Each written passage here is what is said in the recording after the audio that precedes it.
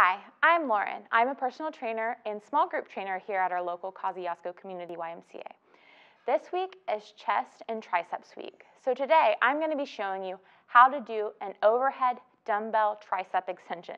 I know it's a mouthful, but it's really not so bad. I'm actually going to start so you can see me from the lateral view. You're going to take your weight and make sure when you do this, your triceps are locked and loaded parallel to your ears.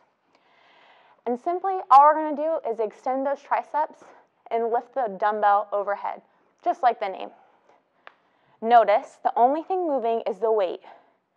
My triceps and biceps are locked on my ears. My chest is tall. My butt is tucked. We don't got any of this going on. Tuck that tailbone in. We want stability from our core. Now from the front view. Again, that weight is going directly overhead.